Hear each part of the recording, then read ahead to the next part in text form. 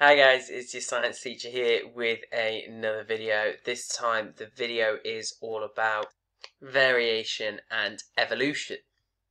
This is a cool topic as it delves into the age-old question of nature and nurture, and it also starts to look at evolution and where we actually came from. So without further ado, let's get started.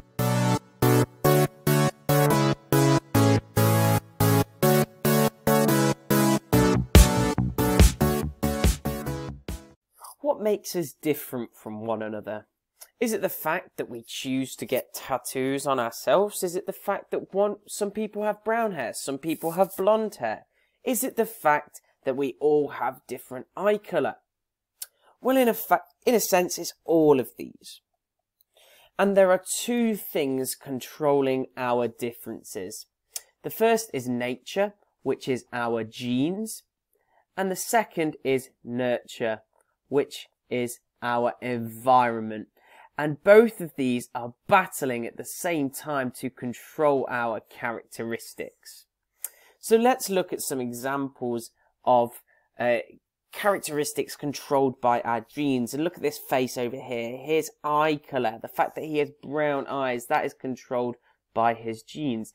If he was to wear contact lenses to change it, obviously that would be his environment, because he would be making a conscious choice. Also, look, his hair colour, that is controlled by his genes. Also, look at his skin colour, that is also another characteristic controlled by his genes. However, there are some characteristics looking at him that are not from his genes. Look at his hair length. He's chosen to spike his hair up in that way.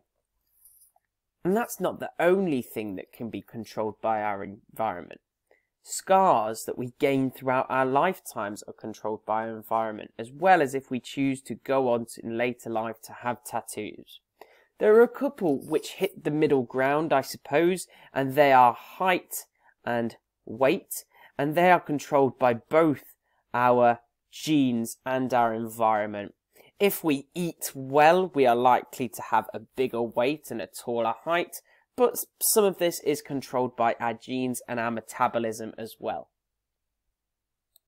So far we've learned that a lot of our characteristics are controlled by our genes and our environment. But what actually causes a gene to stick?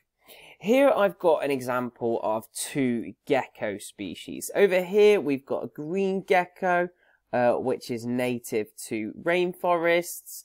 And over here I've got a brown gecko, which can be found in the desert. Now, as you can probably see, they have noticeable differences, because over here this is green and it's blending in with leaves, and over here this gecko is brown and that would just blend in well with wood and sand, really. But both of these geckos have the same common ancestor, so how did their traits lead them to become different colours?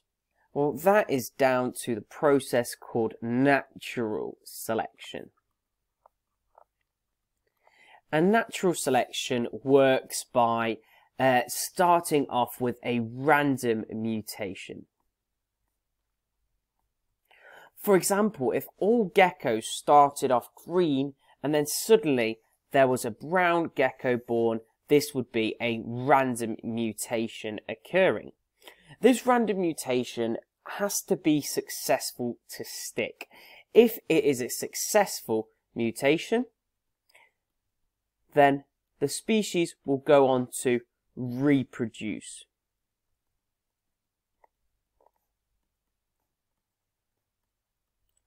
And this will cause the gene to be passed on. This is actually how giraffes over time have developed such long necks. It's due to the fact that the long necks helped them to get leaves high in the trees, so they kept reproducing as they were most successful, and they were the strongest giraffes, and therefore giraffes grew longer and longer necks over time. Characteristics of some species can be controlled. And when we control the characteristics through breeding, we call this selective breeding.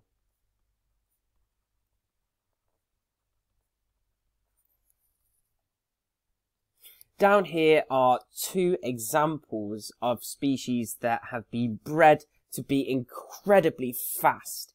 Out here we have a greyhound and we also have a racehorse. Now, greyhounds and racehorses have been selectively bred for generations, and this is causing them to become even faster and even stronger. And the way this selective breeding works is we pick a horse or a greyhound that has really desirable characteristics and we breed it. Therefore, the offspring has a greater chance of carrying that characteristic. And this keeps on going and going until the gene pool is incredibly strong and you keep getting faster and stronger animals. This doesn't just have to work for incredibly quick animals, it also works for the incredibly cute animals as well. Pugs are an example of a selectively bred animal. They didn't used to be around a few decades ago.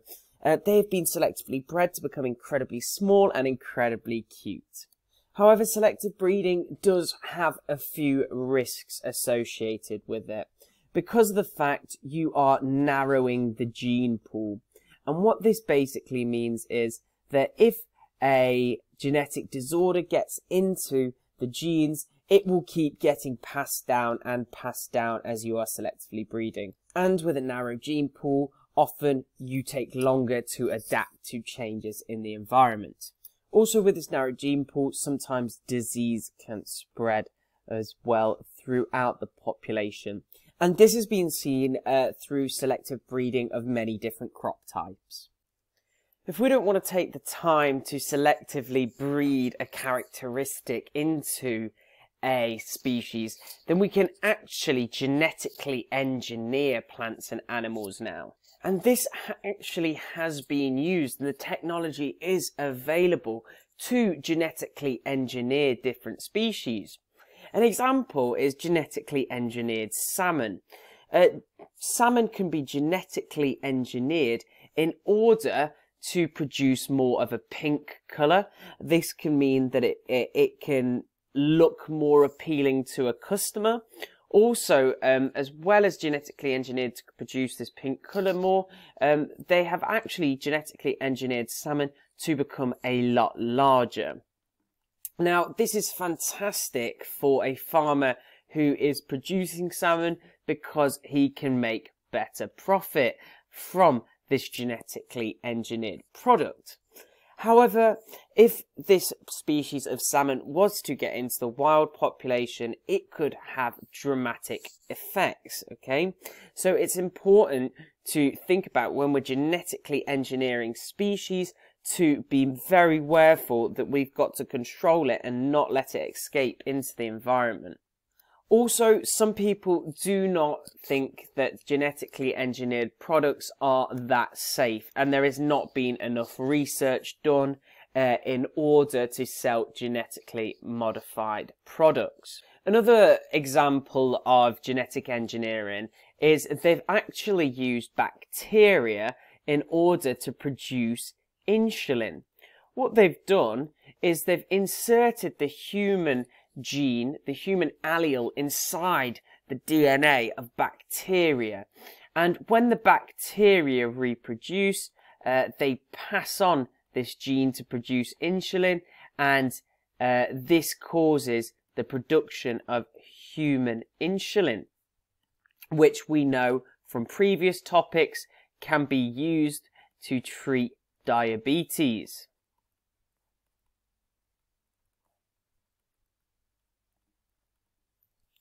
So genetically engineering should be absolutely great. Yes, we all agree there is some really great benefits. However, it is not 100%. And currently ethical issues are holding it back. One of the main things is that we shouldn't really interfere with the genes of different plants and animals, and especially people. We know that you can genetically engineer your own babies nowadays, called designer babies, if you change the genes. But obviously we do not want to create populations where we have manufactured all of the genes, as it will reduce all genetic variation, and it could also cause disease to spread more rapidly throughout a population. Also, it is expensive. Genetically engineering is a very expensive project that's going on, and it's not 100% yet. If you are doing combined science, this is the end of the video for you. Well done for completing it and getting to the end. If you are doing triple science, there is only a little bit to go, and don't worry, because we are looking at the cool topic, which is cloning. So this is where we make exact replicas of adults. For example, you can make exact clones of plants. For example, you take an adult plant cell, you can take a cutting from it, and if you replant that cutting, you will get an exact clone of the parent. And this is a plant which you can do this with already. It's called a cheese plant because it looks like blocks of cheese. But if you take a small cutting from that and replant it, it will grow, and it will be exactly the same as its parent. It has also been done with some animals. You can clone animals. One way of doing that is by using embryo cloning. And embryo cloning is considered quite safe and is often used in cows to produce clones of the mother. So what happens is you take an embryo. Cloning has also been done in animals, but not as large a scale as in plants, and in animals it's often only used with the technique of embryo cloning. And the way embryo cloning works is by producing exact replica children, which aren't the same as the parents, but they are all identical twins. So what you do is you take an embryo, and this often occurs in cows, and what you do is you split that embryo up and you implant it inside surrogate mothers, and therefore you've got 4 cells which you can implant inside different surrogate mothers, and you can have 4 children from 1 embryo. So 1 embryo creating 4 identical children. And the reason why some farmers do this with cows is because if they have a very productive cow that makes loads and loads of milk, instead of using one of the cows which isn't as productive as producing milk to rear a child, what they'll do is they'll implant the embryo of the really productive mother so that the offspring has a chance of making more milk when it is born. And there is one more type of cloning that we are going to look at to finish the video, and that is called adult cell cloning. And adult cell cloning is perhaps the hardest type of cloning to do, and it has been done before. This is Dolly the sheep in a museum. This is just a replica of it, don't worry. And Dolly the sheep was the first cloned animal to have existed.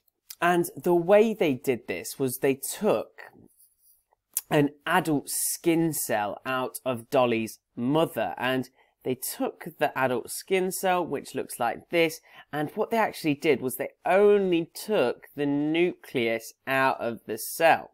So here is Dolly's mother's nucleus of the cell. And what they did was they took an egg cell of a surrogate mother, and they put the nucleus of Dolly's mother inside the egg cell. So they removed the egg cell, the nucleus, to give space for the nucleus of Dolly's mother. As you can see, Dolly was an exact clone of her mother. So this is a type of cloning that doesn't involve any sperm. It involves no male reproductive organ at all. So guys, you better watch your back, because females could reproduce without us on the planet by doing this type of cloning. Now, thank you ever so much for watching. Please remember, if you did like the video, please drop it a like, and don't forget to subscribe to the channel.